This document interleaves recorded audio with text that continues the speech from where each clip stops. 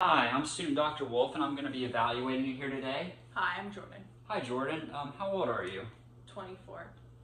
Okay, 24. And what brings you in today? I've been having some cold, numb feeling in my toes, and then also some color changes that are concerning. Okay. And did anything trigger this? Any trauma to the area? It started about 2 weeks ago. No trauma, and just when I'm out in the cold, I've noticed it kind of starts it. Okay. And you said in your toes, is it just a few toes? Is it all of your toes? All of the toes. Okay, all the toes on both feet? Mm-hmm. Okay. And then when you do notice the pain or in the cold sensation, is it sharp? Is it a dull pain? Is it a burning pain? It's burning when I go from the cold and come back inside to the warm, and then after a while, being in the warm goes away. Okay. Do you notice anything that kind of makes the pain worse? Being out in the cold makes it worse. Okay, and how about anything that relieves the pain? Being back in the warm. Okay, relieves it. And does the pain kind of stay localized in the toes, or does it kind of radiate up the foot and the leg? No, it mostly just stays in the toes. Okay. And you said this began about 2 weeks ago? Mm-hmm. Okay. And then today, Jordan, how would you describe the pain on a scale from 0 to 10, with 0 being no pain and 10 being the worst pain, such as childbirth? I'd say about a 4. Okay. And Jordan, do you have any recent hospitalizations or recent surgeries? No. Okay.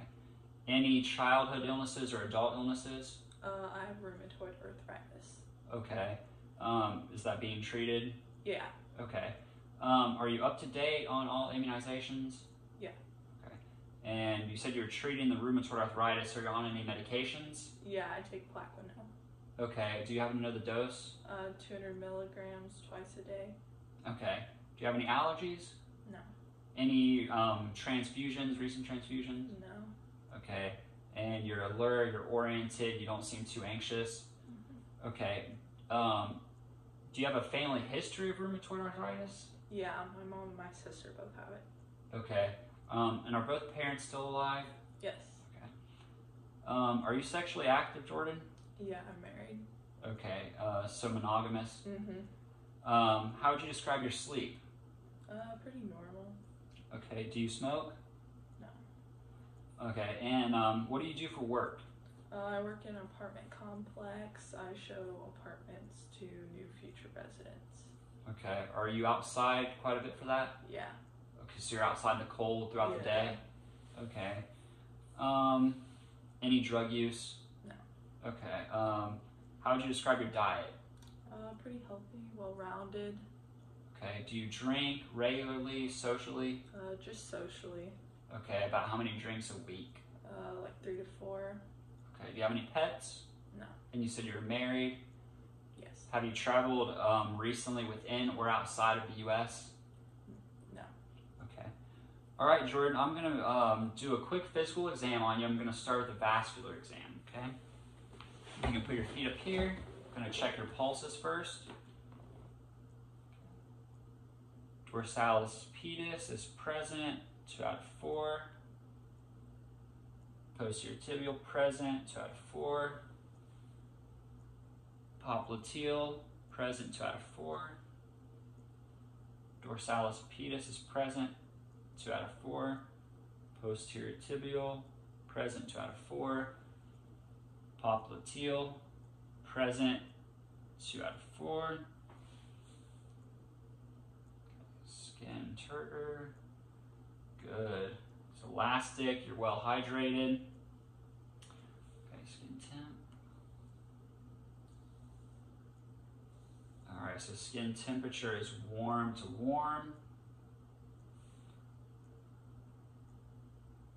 However, I do notice a slight reduction in temperature in your toes. I'm going to check capillary refill.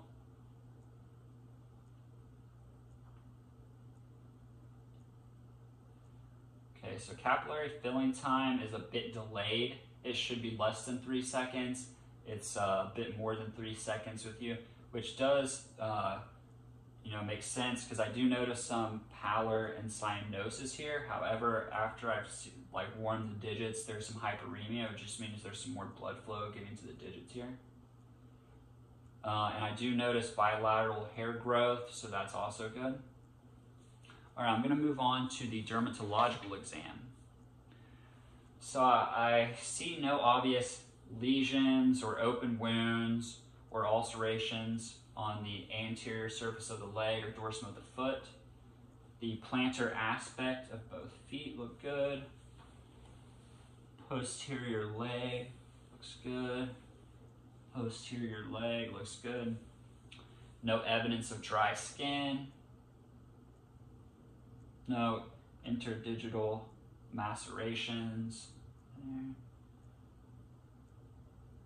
The nails appear healthy. But once again, I do note the pallor, the cyanosis here, but there is some hyperemia in your digits. Okay, for the musculoskeletal exam, I'm just going to have you push against my hands to test the strength of some of your muscles. So if you can push against, good. Push in, good. Push out, good. Push, good. All right, I'm going to check the range of motion, some of your joints. Okay, subtalar joint. Good, full range of motion. Subtalar joint. Good, full range of motion. And there's no pain, limitations, or crepitus. First ray range of motion. Okay, you have full range of motion, the first ray. Full range of motion in the first ray. All right, ankle joint.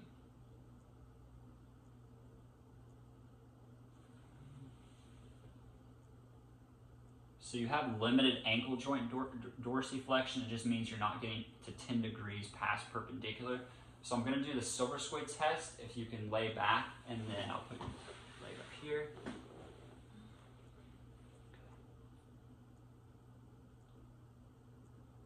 All right. Okay. So you are getting to 10 degrees here, which is positive for gastrocnemius equinus. It just means that your gastrocnemius muscle is a bit tight.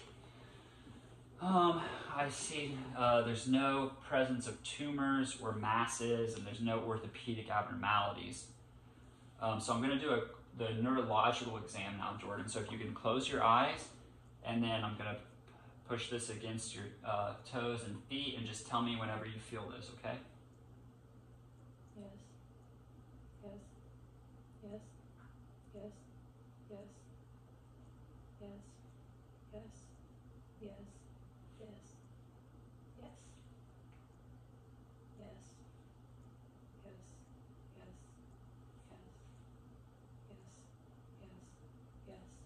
Yes. Yes. Yes. Good. So you have good protective sensation.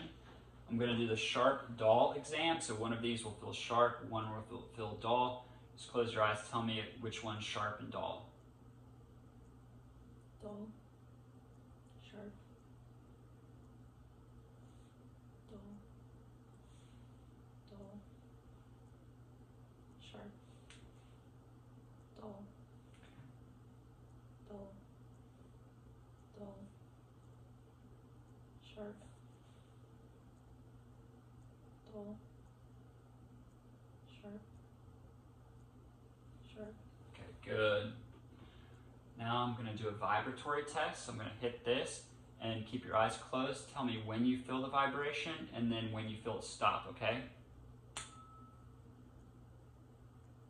feel it. Stop. I feel it. Stop. Good. Now I'm going to check your reflexes real quick, your patellar and Achilles. So if you can sit up here. Okay. So patellar reflex. Good. Patellar reflexes are intact. Achilles reflex. Good. I see the contraction. Good. I see the contraction. Okay, so if you could sit up here, I'm going to do the Babinski test. This checks for upper motor neuron disease.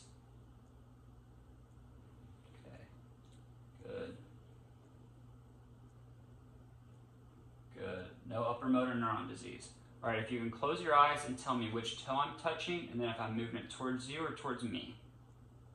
Big toe. Towards me. Towards you. Okay. Big toe. Towards me. Towards you. Little toe. Fourth toe. Okay. Good. All right, Jordan. So, based on your physical exam and your history and the presentation with the symptoms that you've described, my primary diagnosis is Raynaud's syndrome. And all Raynaud's syndrome is it's kind of like a vasospasm of the arteries within these digits.